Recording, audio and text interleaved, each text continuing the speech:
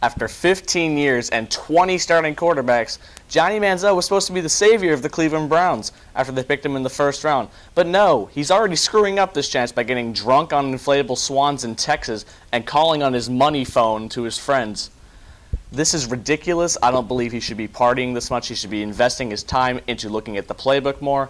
Brian Hoyer is already miles ahead of him as he played last year. He played very well last year. I don't think Manziel deserves to start, and this is the main reason why. For SBC Nation, I'm Finn McCartan.